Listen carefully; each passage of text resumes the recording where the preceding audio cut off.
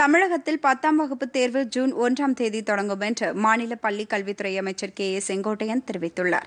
சென்னை தலைமைச் செயலகத்தில் சற்றுமுன் செய்தியாளர்களிடம் பேசிய அவர், 10ஆம் வகுப்பு தேர்வு ஜூன் 12ஆம் தேதி வரை நடைபெறும் என்று கூறினார். மார்ச் 26ஆம் தேதி நடைபெறவிருந்த 11ஆம் வகுப்பு தேர்வு ஜூன் 2ஆம் தேதி நடைபெறும் என்றும் அவர் தெரிவித்தார். பேருந்து போக்குவரத்து இல்லாததால் 12ஆம் வகுப்பு கடைசி தேர்வை எழுத முடியாதவர்களுக்கு ஜூன் 4ஆம் தேதி தேர்வு நடத்தப்பட உள்ளதாகவும் அமைச்சர் கூறினார். 12ஆம் வகுப்பு விடைத்தாள் திருத்தும் பணி வரும் 27ஆம் தேதி தொடங்கும் என்றும் அமைச்சர் செங்கோட்டையன் தெரிவித்தார். தேர்வு கால அட்டவணையும் இன்று வெளியிடப்பட்டது.